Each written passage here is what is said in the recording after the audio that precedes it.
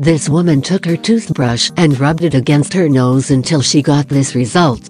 The skin tends to present all kinds of changes and impurities, especially the face, as this is much more sensitive than any other part of your body, so it is the first to notice any changes you have.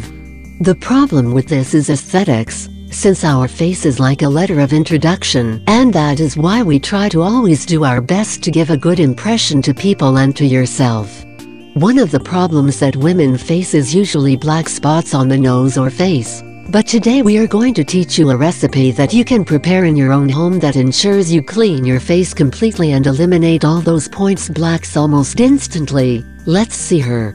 The recipe that ends with the black spots on your face and nose. To prepare this mask you will need the following: 1 teaspoon of toothpaste, 1 teaspoon baking soda, 1 unused toothbrush, new, hot water.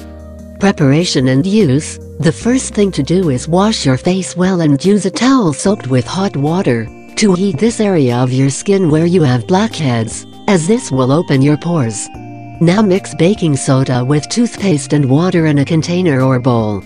Proceed to apply this mixture in the black spots. Do not be afraid to use a good amount.